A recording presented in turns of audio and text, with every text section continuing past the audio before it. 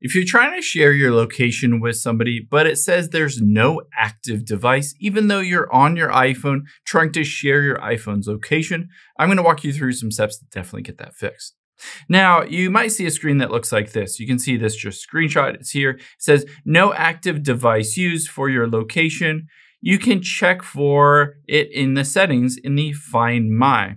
But you might be wondering where that is and why there's no active device. So we're going to head into your settings here. Open up the settings app on here, and we're going to go to the Find My settings and location settings by scrolling down and tapping on privacy and security here midway down.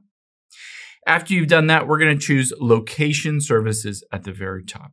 The first thing we'll make sure is your location services are turned on. This allows your iPhone to track your location for various apps, including the Find My app.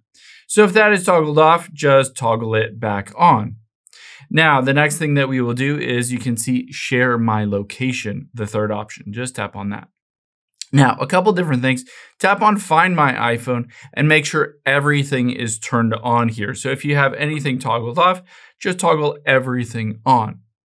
The next thing that you'll do is go back out here, and you can see right under location is Share My Location. Make sure that is toggled on as well. So now we've turned all those on, but potentially screen time is messing things up as well.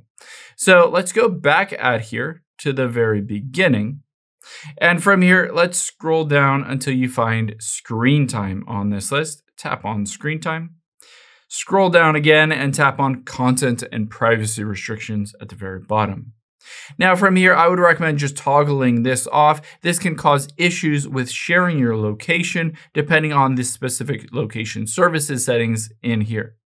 Now, if you go through all these steps and it's still not working, it's still showing this error, no active device, then I would recommend going back out here to the very beginning, tapping on your name at the very top. And from here, all you're going to do is scroll down and hit the sign out button.